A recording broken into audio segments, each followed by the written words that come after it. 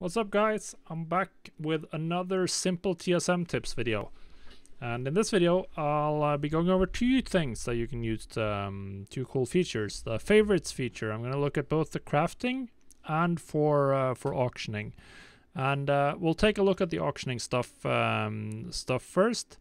So if we open up the auction house interface right here, so I'm in the auctioning interface now, and you'll see up here there are some favorite scans.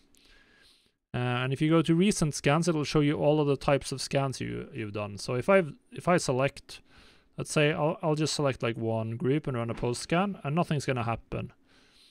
But now this one should show up in the. Maybe we'll have to do it with something that I have items in. So we'll do. Let's do cooking. Cooking, we have items. So I'll run a post scan for cooking. It'll get posted. If we exit the scan, we'll see one here. There, this showed up, the scan I just executed. Now, if I wanted to, if this is something that I run often, so let's say you're selling missives, for instance, and you wanna have easy access to just posting missives, then you can obviously, we could just deselect everything. We can go down to inscription and select the missive subgroup, and we'd run a post scan. And now we'd get this one up here, and if we click on this little star right here, it'll appear on our favorite scans list. So now we can go here, and we don't have to scroll through and figure out. Now we can just have this selected to whatever we want. We could have it selected to everything. And then if we've just posted everything, and it's 5 minutes later, we've just posted all our auctions, and we just want to get our missives, because we know that they probably have been undercut, then we can just click here. And it'll run a post scan for missives. The same works with the cancel scans. As you can see, I have favorited a couple of cancel scans here. And these are cancel scans for various combinations of base legendary groups. So the bottom one has all of them. The top one is just rank 4. I don't remember what this is. It doesn't matter much. So I can click this one, and it'll run a cancel scan for all of the base legendaries. And you can do that. So you just make a scan. Something that you know that you'll do on a more regular basis, of like, I want to cancel these groups, or I want to run a post scan for just these groups, and then you just click the little star at the right side, and you can find them in your favorite scans list. And this saves a ton of time, particularly if you want to run cancel scans for smaller group sizes. That's definitely, or smaller amounts of items, that's where this really shines, and I'd highly suggest doing this. Now, the crafting recipes, the crafting windows, has a similar feature.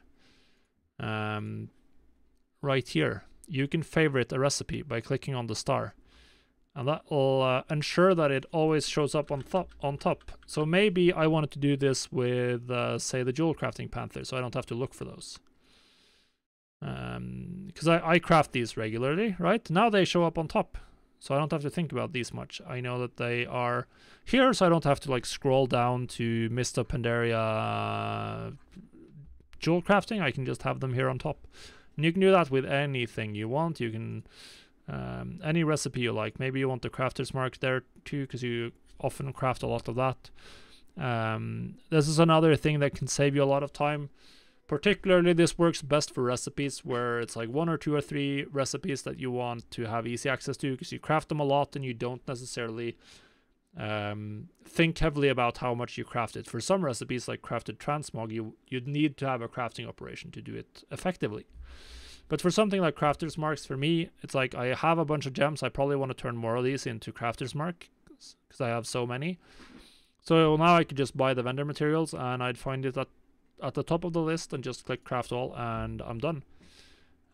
So that's quite useful. Maybe obviously doing it with the legendaries isn't going to be worthwhile, because you can't really see those with the base UI, but this could make sense to do with stuff like the Vantus rune, missives for inscription, any potions or flasks that you focus on if you're doing alchemy, old world transmutes that you run on your alts, so that you don't necessarily have to have them in the crafting queue. Maybe you just favorite the Purium bar transmute and it's at the top, or the Jard's peculiar energy source if you do engineering.